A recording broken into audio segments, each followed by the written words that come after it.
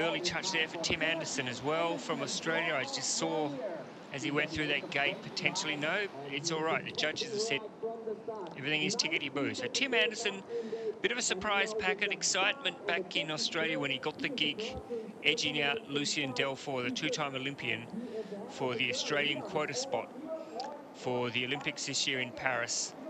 He had a super World Championships last year to finish 5th and really did challenge for a medal. I think we saw the very best of Tim Anderson at the World Championships. He had a couple of really good, strong World Cup events as well, and he's putting down a good run here. He is under Felix Oshmarch's split time, so he is tracking for a sub-100 time.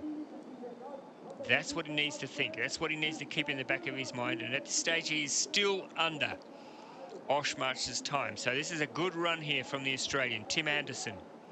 He is Paris-bound. Big weight off his shoulders. He can really just relax and put down a solid run here. Still clean, still fast for the young Australian Tim Anderson. He is going to set a new time to beat, I think, the way he's tracking here.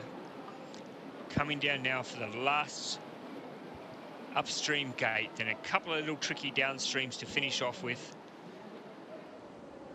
Last two coming up. Don't throw it away here. He is going under the 100. A new race leader, is it? Yes, I think so. Just under the 100.